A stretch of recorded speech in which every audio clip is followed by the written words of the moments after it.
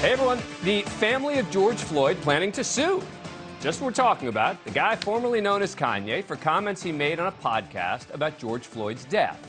But what few in the media are discussing is how this will be a nearly impossible case for the Floyd family to win legally. The family's attorneys will join me in a moment to tell me why they think I am wrong. The lawsuit stems from a podcast where West talked about a new documentary from right-wing commentator Candace Owens titled The Greatest Lie Ever Sold, George Floyd and the Rise of BLM. He said this about George Floyd. I watched the George Floyd documentary that Candace Owens put up. One of the things that his two roommates said was, they want a tall guy like me. They want a tall guy like me. And the day when he died, he said a prayer for, 8 minutes. Mm-hmm. He said a prayer for 8 minutes. They hit him with the fentanyl. If you look, the guy's knee wasn't even on his neck like that. When he said mama is his girlfriend. They said he screamed for his mama. Mama was his girlfriend. It's in the documentary. Now, the medical examiner who conducted the autopsy testified that compression on Floyd's neck and restraining of his body by former Minneapolis police officer Derek Chauvin were the primary causes of Mr. Floyd's death. Although the ME said heart disease and drug use also contributed, but no one remotely credible has said Chauvin's knee, quote, wasn't even on his neck. Now, lawyers for Roxy Washington, the mother of George Floyd's daughter, who is the sole beneficiary of his estate, announced a $250 million lawsuit.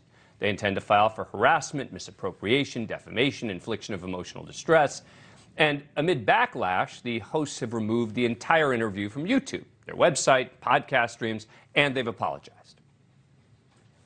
I felt I could control the situation. I felt that I could control the interview. And I've learned early on that I didn't.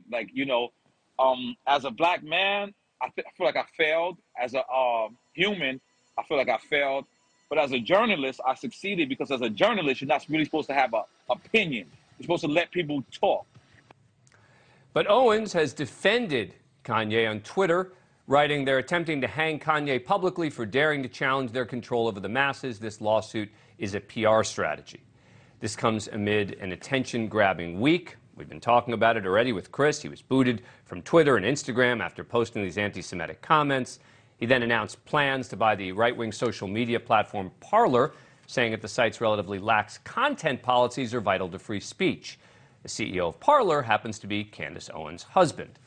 Then there was his interview here on NewsNation with Chris Monday, where he pushed all the conspiracy theories and anti-Semitism. Many in the media want to excuse his comments as mental illness, but I say he knows exactly what he's doing. But here's the legal problem. You can't legally defame a person who has died. To be defamed, a person has to be living and lose respect or money or be ostracized as a result of the defamatory comments. And I don't see how they get around that reality by just trying to sue on behalf of the estate for these other torts. But his attorneys are well aware of this challenge and believe they have a way to deal with it. And so joining me now are attorneys Naru Witherspoon and Kay Harper Williams, partners at the Witherspoon Law Group and attorneys for Roxy Washington. Thank you both for coming here. Appreciate it. Naru, let me start with you. What do you think I'm getting wrong here? Well, I think, let's use the Alex Jones case, the Sandy Hook verdict that recently came out. Let's talk about that as precedent. Our claims are based in intentional infliction of emotional distress. Okay. And so in Texas, you cannot inflict emotional distress on another person. You can't cause harm. I think what everybody is missing, everybody's talking about free speech right now. Everybody's talking about, he has the right to say whatever he wants. And that's just not true. But what is true is that, Americans have the right to free speech, but there are limitations. No, but I'm not talking about free speech. I agree with you on that. I mean, that doesn't seem to be the issue. But let me follow up then with Kay on this. The Alex Jones case is one you guys have cited.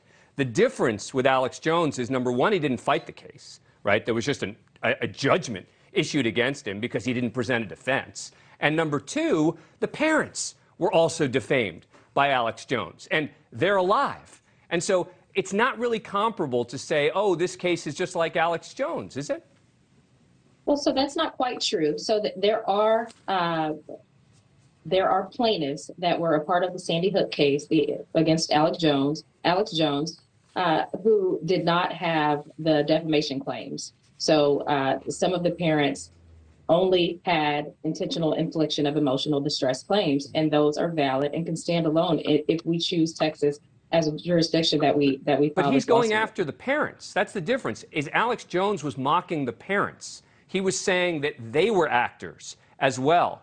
And that makes this different. All Kanye is saying, again, and it's off the wall. I'm not defending what he's saying, but what he's saying is about the death of George Floyd, not about his family members. Right. So I just have to correct you that some of the parents did not have defamation claims. They only brought intentional infliction of emotional distress claims, and that claim can stand alone in some jurisdictions. So we have some options jurisdictionally, and we're exploring those. So in that way, it is very similar.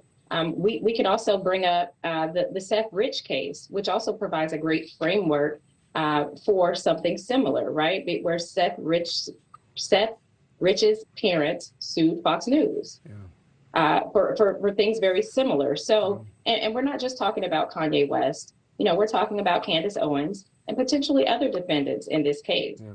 Naru, it does seem to me that you have to concede as a legal matter, though, this is an uphill battle. Well, no, I can't make that concession because, as you know, as an attorney, it's ultimately up to a judge.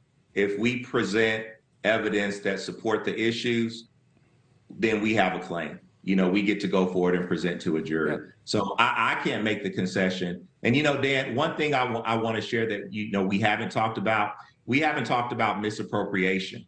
One of our claims is misappropriation. And for the viewers, that's just the unauthorized use of someone's image and likeness.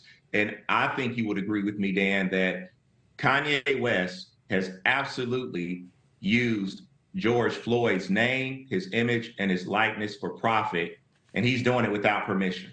Yeah, well, we'd have to see exactly in what the context was, because as you know that you are allowed to use it in some context, but you're right, you can't use it to sell goods, for example. Here's the good news. I think you guys have a tough case. The good news is that he's got a good legal team with him, so you guys are going to certainly give it the best possible shot that it can, and I'll be following the case closely. So Naru Witherspoon and Kay Harper Williams, thank you for taking the time to come on the program. Appreciate it. Thank you so much. Thank you for watching. Go to newsnationnow.com to find NewsNation on your cable provider. And don't forget to click the red subscribe button below to get more of NewsNation's fact-driven, unbiased coverage.